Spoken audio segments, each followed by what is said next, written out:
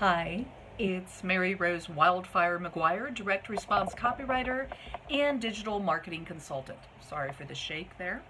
Uh, it's sweater weather. I don't want to see summertime leave us, but unfortunately, seasons move on, so it is now getting into the fall, and I'm wearing my sweater today.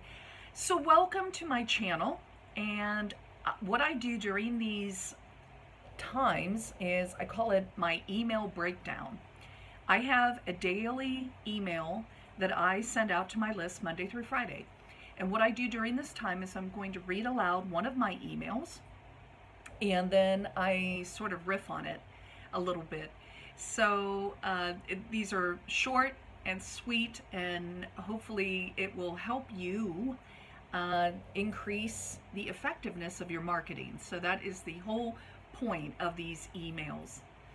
So the subject line for this one is, are your clients sheeple marching to the slaughterhouse?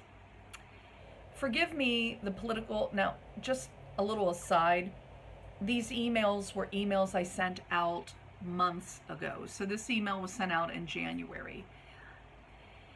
Forgive me the political aspect of this story, but it illustrates a great point about your marketing.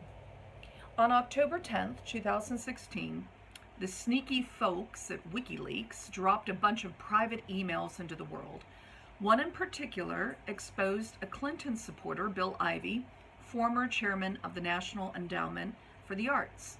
He wrote a revealing email on March the 13th, 2016, demonstrating a shameful desire. In the email, Ivey considered how Clinton could fight against Trump's appeal and suggested that simply falling back on previous policies wouldn't work. And as I've mentioned, we've all been quite content to demean government, drop civics, and in general conspire to produce an unaware and compliant citizenry, he said. Ivey admitted how the left had made secret plans to make the public oblivious to their plans, but he realized the public isn't easily manipulated. So easy to manipulate, which was problematic for the Democrats. Unawareness among voters, he insinuated, was a positive for Clinton and the campaign she was running. Wow. Here's the scoop, hardworking CPA. And also if you're an accountant, EA, or a bookkeeper, this also would apply to you. That kind of messaging is definitely not what you want your prospect to receive. When people feel as though someone isn't being honest with them, it causes their guard to go up. And goodness knows there are plenty of businesses, not to mention politicians, who want to pull something over on people.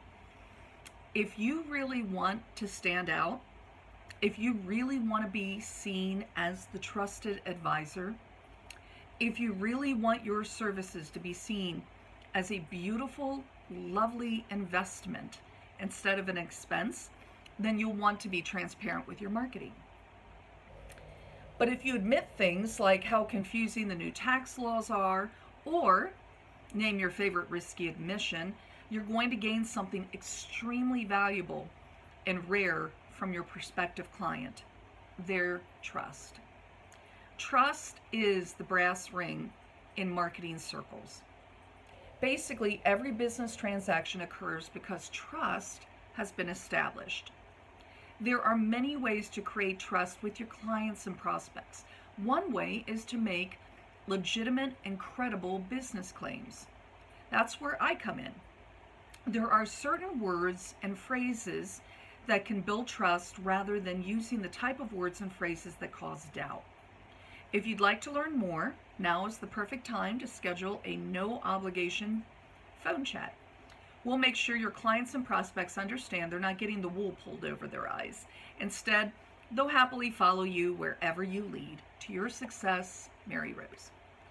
This is a theme that I have tackled already in several places in my emails, also in my blog posts, and sometimes my updates on social media. And it is the importance of being transparent. And I think that a lot of times, and it's not just CPAs who struggle with this, pretty much every business owner, every business I know, they don't want to come across as being weak and vulnerable. And I think that's a big concern for people when they start to pull together whatever their marketing message may be. They want to come across as strong and competent and, yes, trustworthy. But here's an interesting little thing. This is just the way we're built as human beings. We have a tendency to trust people when they confess something to us, or when they reveal something to us, or they allow themselves to be a little bit vulnerable. I'm on a lot of email lists, and I don't know about you, but many emails that I get, the ones that start out with, I have to confess something, or I have to admit something, or, okay, I'm going to tell you the truth. Those type of subject lines always get opened by me. Always. So I think that there is most definitely an element of curiosity with those type of emails, but there's also the desire to know, am I the only one who experiences this? So this is a little tip for you in your own marketing. Whatever it is that you say in your marketing, this probably would be more toward being used more effectively in email marketing or an article, a blog post. But if you open up with a personal story that shows how life just sometimes gets messed up or things don't go your way, and if you can open up with a story like that and then have some kind of a victory, like a lesson that you learned that was a good thing, or if the situation turned out in your favor, that's always good too. Go ahead and use that. Use those type of stories, because what you're doing is you're allowing yourself to be seen as vulnerable. You're allowing people to understand that when they do business with you, it's not some nameless, faceless organization. There are real people. So you could share your story, or it could be maybe the story of someone who works for you if you have employees. But the point is, when you do that, you are gaining trust, because people look at you and they think, wow, I thought I was the only one, or I had no idea. And there's just something about being vulnerable and transparent that really causes people to take notice and understand that there's a belief that you're not going to try to take them to the cleaners, or you're not going to try to pull the wool over their eyes. You're being honest. So that's always a good thing. So there you go. That's the marketing tip for the day.